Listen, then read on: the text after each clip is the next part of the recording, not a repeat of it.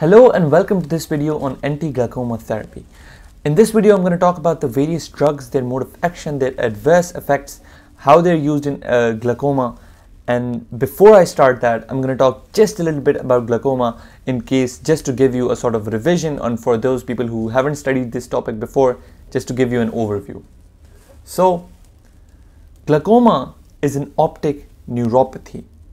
Something wrong with the optic nerve. It's the pathology of the optic nerve. It's characterized by the progressive loss of retinal ganglion cell axons. Seems very complicated. So basically, the retina is organized in various layers, plexiform layers, limiting membrane, and there's a lot of stuff. And one of the most inner membranes, one of the ones that's located very close to the inner layer of your retina, is the retinal ganglion cell. Retinal ganglion cells are the cells which give off the axons, the axons that form the nerve fiber layer, the axons that form the nerve. The retinal ganglion cell axons are responsible for the formation of the optic nerve. So if there's the loss of retinal ganglion cell axons, you're basically destroying the nerve. That's the pathology with the optic nerve. That's glaucoma. Okay, so let us now look at a very, very simplistic explanation of what exactly goes wrong in glaucoma. So this is your eye. This structure that you see entering from the back is the optic nerve. What happens in this optic nerve is that this optic nerve enters at an area which is known as the optic disc, and then it goes around the eye, forming the nerve fiber layer. So basically what happens is, there are cells which are located inside this layer which are known as the retinal ganglion cells. These retinal ganglion cells, their axons form the optic disc, and the axons form the nerve fiber layer. This nerve fiber layer goes into the optic disc and then forms the optic nerve. Let's look at it in a bit more detail. So this is the optic disc. This is the optic cup. You'll hear about this cup a lot in ophthalmology. Cup is nothing but a central depression which is located into the optic disc. That's all. It's just that. The rim is the thing of importance. The rim is, so if I ask you where are all the fibers crossing, you'll see that in a bit. All of the fibers are passing through the rim. Both the cup and the rim together form the optic disc. Now you see this. These shiny fibers that you see here are actually the nerve fibers. The nerve fibers are not passing through the cup. The cup is not the important thing here. The rim is the important thing here. The rim contains all of these optic nerve fibers. This happens in glaucoma. The cup widens, the central depression, it deepens, giving you less optic nerve fibers. Less optic nerve fibers mean less transmission of visual information to your brain, meaning there will be gaps in your vision. That's what becomes concerning. This is the retina. So here, just to give you a bit of detail, the optic cup widens, the rim, so the cup to disc ratio if I ask, or the cup to rim ratio if I ask, that increases. So the cup has been increasing in size. This becomes concerning in glaucoma. This is a normal optic disc. This is a glaucomatous optic disc. So if this was the cup in this picture, sorry, that was very, okay, so if this was the cup in this picture and all of this was the rim, in this picture, where is the rim? It's just a tiny part located here, and all of this is the cup. The cup is widening in glaucoma. What are the risk factors for glaucoma? Age is a very important risk factor. So the incidence of glaucoma in ages under than 55 is very, very low, and it increases at 65 and it peaks at 80. Race is important. It has been seen to be more common in black people than in other population. It is seen to be more common in Hispanic people than other population, than non-Hispanic people. It is seen to be more common in black people than white people in comparison. Family history is a very important factor. It has been seen that the incidence of glaucoma is about 3.7 in people with a positive glaucomatous history in a sibling, and about 2.2 times in those with a parent positive for glaucoma. So they're at almost twice the risk. And if you have a sibling positive for glaucoma, you're at almost 4 times the risk. Elevated intraocular pressure. Now many people think that elevated intraocular pressure is glaucoma. No. Elevated intraocular pressure is a risk factor for glaucoma. Glaucoma in which the optic nerve fiber layer is thinning, in which the rim of the optic disc is thinning, that is glaucoma. Elevated IOP is not glaucoma. Elevated IOP can be a risk factor for glaucoma. About 40% of people suffer from a type of glaucoma known as low tension or normal tension glaucoma. So, elevated IOP, remember this, is a risk factor for glaucoma. Yes, so let us talk about elevated IOP. Elevated IOP does not mean glaucoma. As I said, elevated intraocular pressure is a risk factor for glaucoma. It does not mean glaucoma. Glaucoma is an optic neuropathy. If there's elevated IOP without that optic neuropathy, we just call it ocular hypertension. We don't call it glaucoma. As I said, in about 40% of people, there will be normal pressure or low tension glaucoma. So this is an example of an eyeball. This is a very simplistic diagram that I've made. That's the ciliary body. What does the ciliary body do? The ciliary body contains the ciliary muscles as well as those non-pigmented, that epithelium that makes aqueous humor. The epithelium that makes aqueous humor. So it's produced in the ciliary body. It's so now showing the arrow is where the drainage of the aqueous humor. What is aqueous humor? Aqueous humor is that amount of aqueous material which is present between the cornea and your lens, which is your anterior segment, and it drains into 2 pathways. The trabecular meshwork, which is responsible for the drainage above 90% of this aqueous humor, and the uveoscleral pathway, which is responsible for drainage of the rest of the 10%.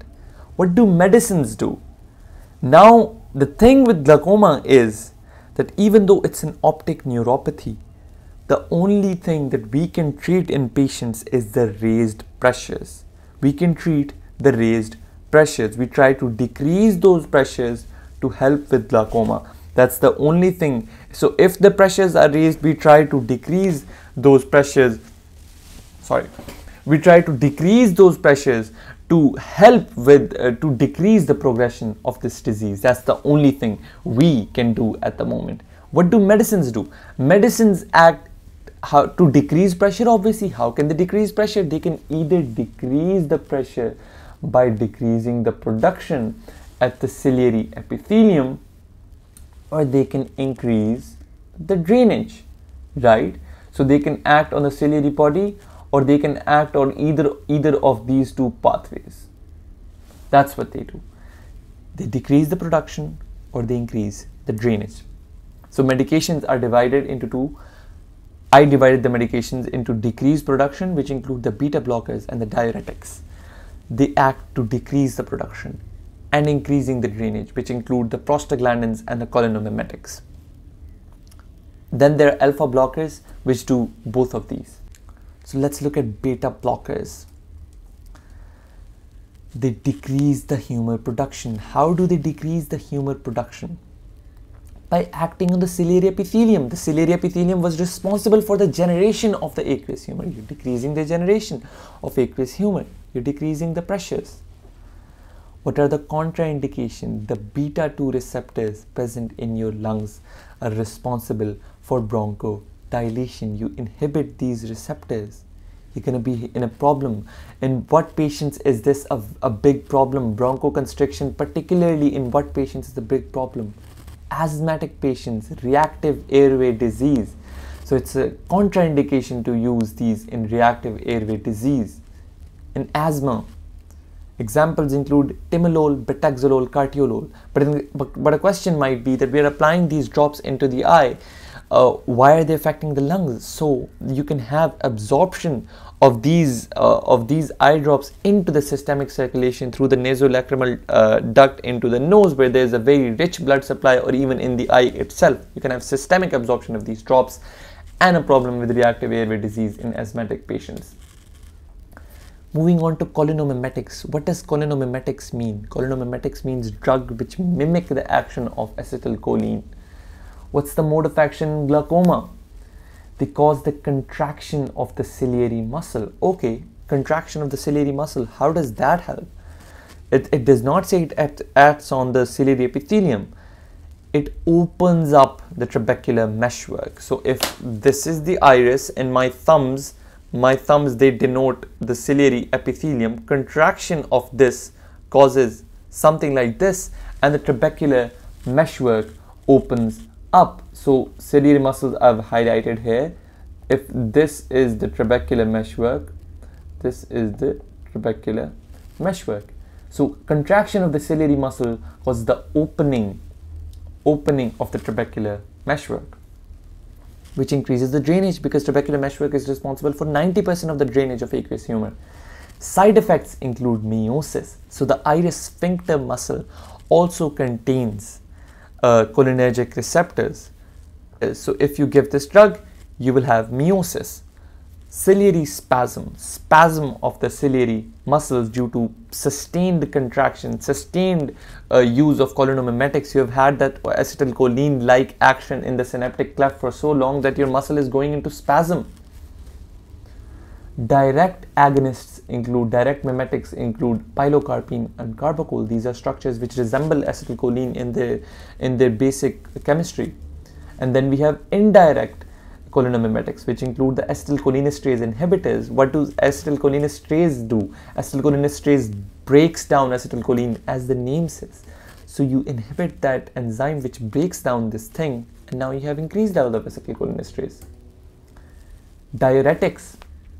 What does diuretic do? What do diuretics do? Examples include acetazolamide. What is an acetazolamide? It's a carbonic anhydrase inhibitor.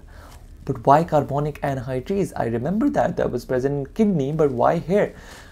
Interesting thing is that carbonic anhydrase is responsible for the generation of aqueous humor. So if you inhibit carbonic anhydrase, you have decreased humor production. Decreased humor production, decreased pressures. How do you decrease pressure? You either decrease the production or you increase the drainage. What do diuretics do? They decrease the production. They have no vision or pupillary abnormalities, direct correlation, but obviously they do have systemic side effects. The systemic absorption of acetazolamide might have a lot of side effects. One of the most common, I'll state one for you, is urolithiasis, kidney stones. They predispose you to the formation of kidney stones. There's also peripheral neuropathy, which has been reported with acetazolamide. So systemic absorption might have adverse effects. Prostaglandins. How do prostaglandins act? So the prostaglandins increase the drainage. Prostaglandins increase the drainage through the uveoscleral pathway. Remember I told you about two pathways. There was drainage into two pathways. There was the trabecular meshwork pathway, which is responsible for about 90% of the drainage. And then there was the uveoscleral pathway, which is responsible for about 10% of the drainage. This acts on the uveoscleral pathway. Side effects include eyelash growth, I've added an example here, and pigmentation of the iris. Examples include bimetoprost and latanoprost.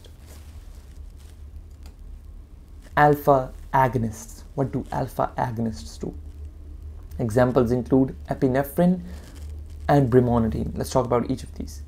They increase the drainage. So what do alpha agonists do? They increase the drainage. But if you remember that flowchart I made in the start, alpha agonists both decrease the production and increase the drainage. Let's look at it how. They increase the drainage through the uveoscleral pathway, just like the prostaglandins. They decrease the production by acting on the ciliary epithelium, just like beta blockers. What are the adverse effects? So the decreasing of production by action on the ciliary epithelium is with brimonidine. What does epinephrine do? Epinephrine has a direct vasoconstricting effect on the ciliary epithelium. So vasoconstriction decreased humor production. So what are the adverse effects? Adverse effects include mydriasis. Alpha receptors which are present on the iris sphincter cause mydriasis. They cause the dilation. It's contraindicated in closed angle glaucoma. If you want me to make a video on closed angle glaucoma, I can make a video on that. Blurry vision, hyperemia, which means increased blood supply here. Presence of foreign body sensation, meaning that something might be present in the eye. Blurry vision might be due to mydriasis, which is the pupillary dilation. What's mydriasis? Pupillary dilation. Hyperemia, increased blood supply here. Foreign body sensation, the sensation that something might be present in your eye.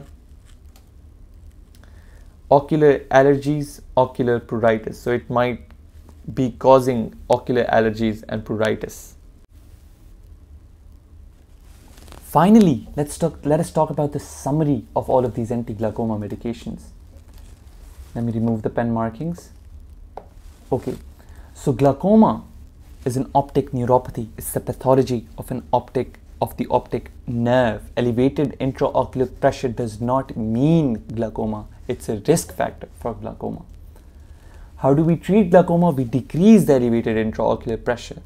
We decrease the intraocular pressure by decreasing the production of aqueous humor or increasing the drainage of aqueous humor. How do we increase the drainage? Through either to the trabecular meshwork pathway or the uveoscleral pathway. Beta blockers decrease the production by acting on the ciliary pigment epithelium. Cholinomimetics increase the drainage in the trabecular meshwork by acting directly on the ciliary muscle. They contract the ciliary muscle, the trabecular meshwork opens up, and that's where the fluid drains. Cholinomimetics cause contraction of the ciliary muscle, open up the trabecular meshwork. What's the contraindication for beta blockers? Yes, reactive airway disease, asthma, very good. Diuretics decrease production by acting on by inhibiting carbonic anhydrase. Diuretics decrease production by acting on carbonic anhydrase. So that's 3 D's for you to remember. That's a mnemonic. Prostaglandins increase drainage through which pathway? Through the uveoscleral pathway. Alpha agonists decrease the production and increase the drainage through the uveoscleral pathway. How do they decrease production? Epinephrine decreases production by direct vasoconstriction through A1 receptors or alpha-1 receptors.